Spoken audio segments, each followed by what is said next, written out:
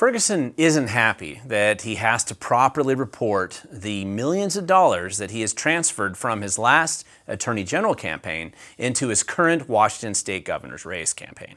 Now, we've reported on this before, but this story is now having an unlikely new chapter in Spokane, of all places, and I wanted to let you know what is happening because the media never will.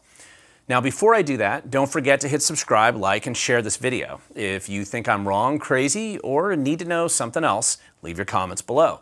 I read them all, and I respond to most of them as I can. Besides that, when you have a video channel like this one, which annoys the powerful and exposes the corrupt, they do their best to convince Google and others to shadow ban our content, so feel free to share it far and wide.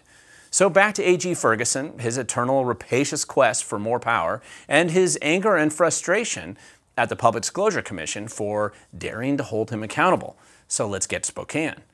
As most viewers know, I have caught more politicians, PACs, judges, and others in Washington State breaking the law more than any other individual. You can see the link below detailing all the cases, fines, lawsuits, investigations, and other details, providing you the backstory. So basically, so far, I've caught, exposed, and confirmed sanctions on 220 of them. Now, one of the recent complaints that I filed last month was against a minor Spokane City Councilman named Zach Zapone. Now, I've linked to the complaint and the public disclosure case file down below, and I file complaints like this frequently, so this one really didn't stand out to me other than the blatant legal violations with unreported funds and etc. I mean, this guy was a serial violator of Washington State's campaign finance laws. He has been sanctioned before, and he is a strong supporter of the Washington State Democratic Party. And again, nothing unusual here.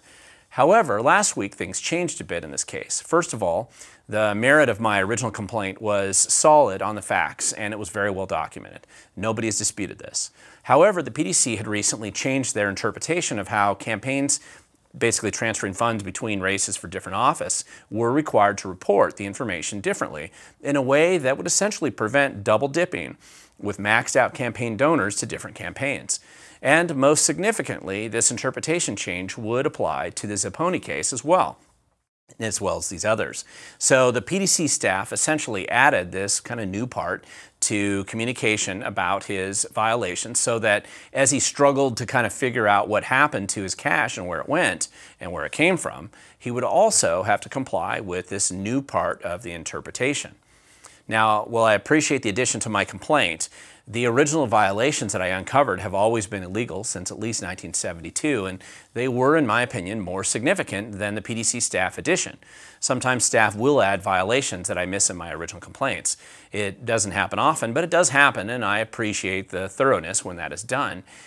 So here's how it got strange. First of all, the PDC Commission was on a state tour, and they held a public hearing in Spokane rather than in Olympia, which is traditional.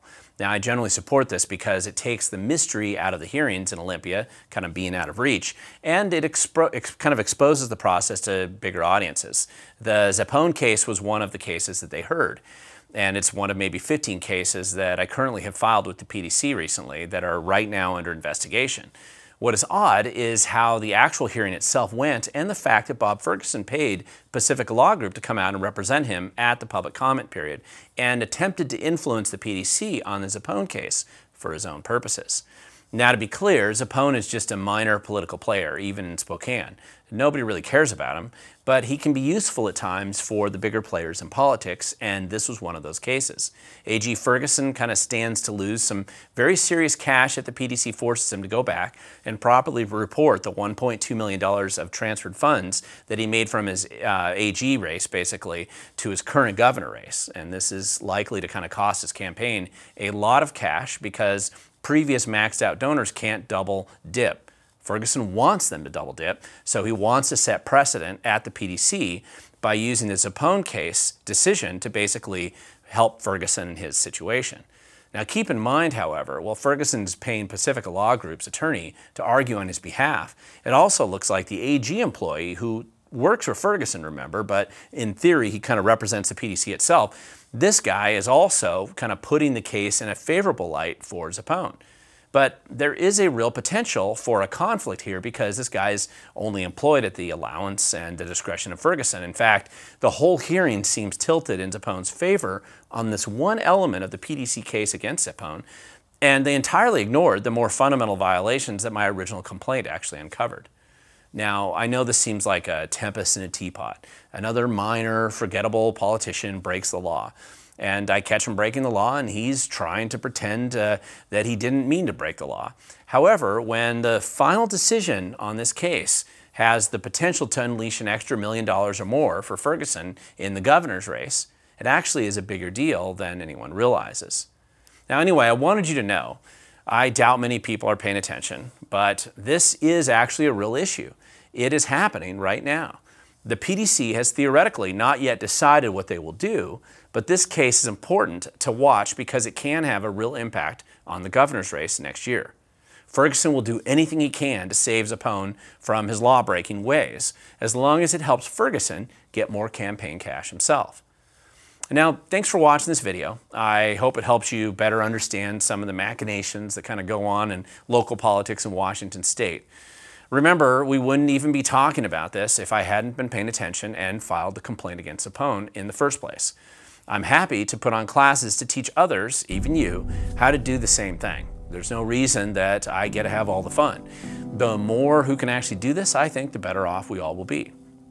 So in the end, and as always, I want to remind everyone that the future belongs to those who show up, and you can only have an impact on the future if you try.